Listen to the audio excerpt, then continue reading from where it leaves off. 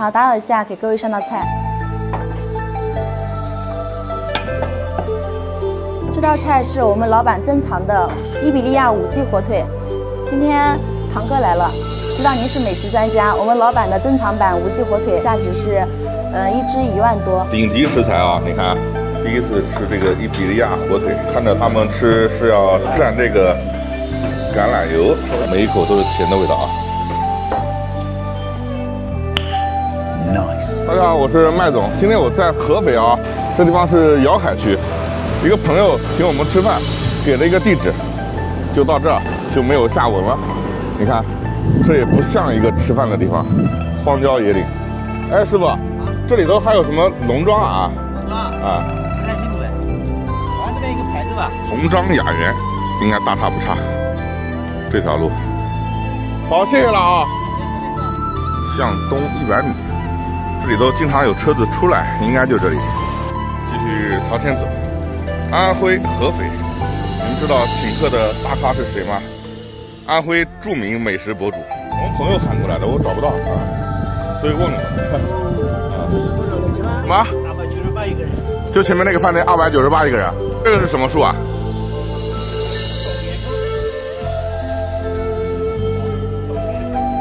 我们问了一个树上的师傅，说饭店在这个位置，走去看看。我好像看到了，哎，堂哥，这什么地方啊？红哦，找半天我以为你骗我们的哈，红章雅园。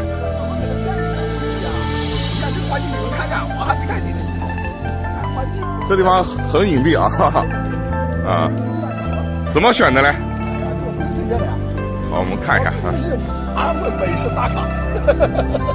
哎，堂哥，你这什么农庄啊？还有孔雀吃啊？没有孔雀吃吧？这孔雀就看着。土鸡啊！抓这个公鸡，这个公鸡好。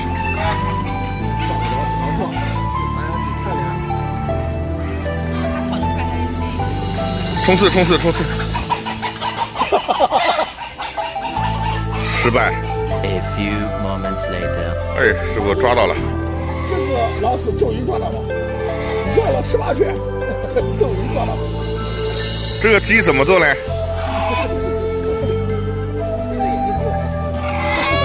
这个鸡怎么做呢？红烧的。红烧的啊，就说这个竹林里的鸡，它能不好吃吗？确实是个好地方啊！你看这个景色，啊，这个地方环境是真的好。 这哪像一个专门吃饭的地方啊！白毛湖绿水，红掌博清波，也不知道他们味道怎么样。讲真的哈，我还真没有进过环境这么好的农庄。这个农庄除了土鸡，还有什么菜嘞？是豪华私房桂花，有农家乐的其实有高大的，上面都。我们还没进房间看看了啊！等一会儿我们带你去看。欢迎光临红章雅园。 欢迎光临红章雅园。一进门就看到一个美女在水池边弹古筝啊，这个店真的是吃饭太舒服了。我们先转一圈看一下他们的室内环境。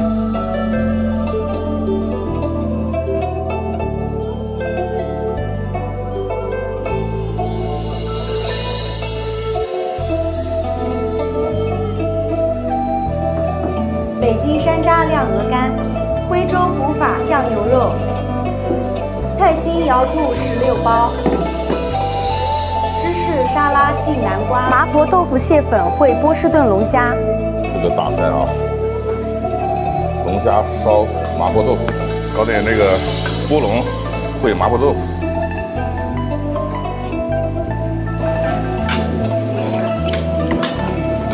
对，我以为这种做法会清淡一点，但一样重口，相当的麻。 不好吃。打扰一下各位老板，简单做一下这个菜品的简单介绍。这个菜品呢是我们家的招牌菜，少年不识李鸿章，长大方知真中堂。一锅煮尽天下味，就是这道红章烩。安徽版的佛跳墙。好，谢谢。这个就是红章雅园的特色，红章烩。安徽版佛跳墙，看看个鲍鱼，一个土鸡。刚才我们在林子里抓的这个土鸡，清亮清亮的红章烩。我们尝一下这个汤。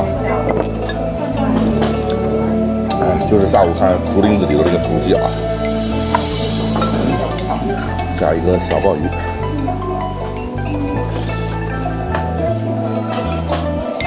哇，超级鲜香。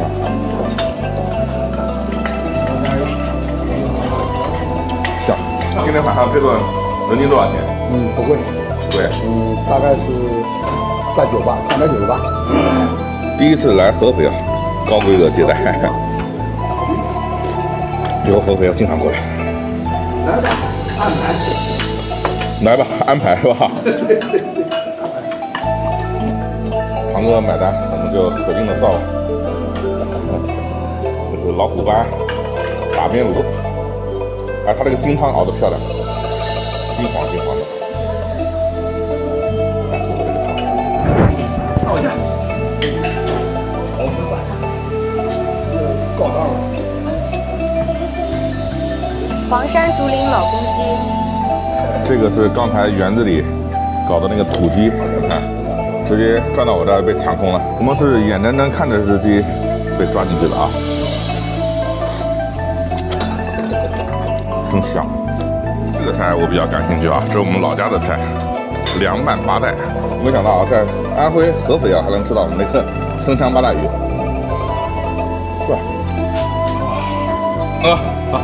我敬你啊！我们终于从土派吃到了高档私房菜。来，关键你和小伟来了呀！好，安排。我们第一次到合肥，唐哥给安排这一档高大上。安排。